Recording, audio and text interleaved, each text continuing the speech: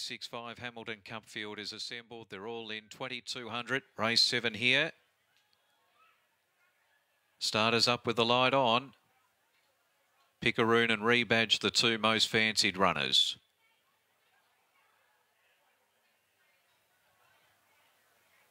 Farag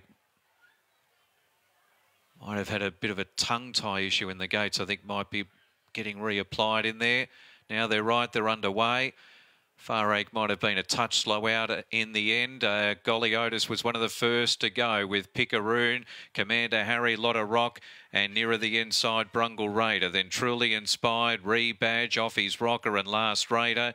And towards the rear are the stablemates Willie Wink and Farag as they make this first turn out of the straight. Pickeroon pushing through near the insides, doing enough to keep the lead for the moment. Golly Otis going up out wide around Commander Harry and Brungle Raider. A length back in 5th place to Lotta Rock, and then Truly Inspired, Last Raider. Rebadge was next in front of Offie's Rocker, who's a touch wide. Second last is Farag, and the last one is Willie Wink as they gallop into the back. So towards the 1400, and Golly Otis kept off the fence by Pickeroon. They're joint leaders here. Just over a length, Commander Harry third. Fourth, the inside, Brungle Raider. Fifth is Lotta Rock as the tempo just slows a little bit. Last Raider getting through on the inside of Truly Inspired. Rebadge and Farag are the next pair. Offie's Rocker second last, and the last one is Willie Wink as they progress along the back. And once more, Pickeroon's established the lead role here, and the pace drops so much that Truly Inspired has taken off along the back and gone right around the outside quickly to take up the lead. So Truly Inspired dashed out about 2.5 in front of Pickeroon, Brungle Raider and Golly Otis. A length and a half away then to Commander Harry, Last Raider. Further back to Lotta Rock, and then Farag, Rebadge, Offie's Rocker, and last is Willie Wink as they continue down the hill. And Truly Inspired isn't slowing up for them here. 600 left to go.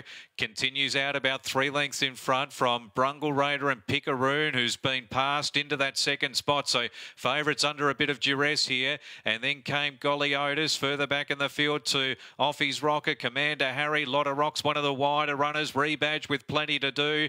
And then followed by Farag into the straight. Brungle Raider dashed to the lead. Truly Inspired knocked up fast. And then Last Raider. Farag was next. Rebadge and Offie's Rocker down the outside. Brungle Raider led though with 100 to go. More than 2 lengths in front of Last Raider. Farag, Rebadge and then Offie's Rocker. But it's Brungle Raider to win the Hamilton Cup. Brungle Raider by just over 2 lengths to Last Raider second. Third Farag and fourth Rebadge from Offie's Rocker, Commander Harry.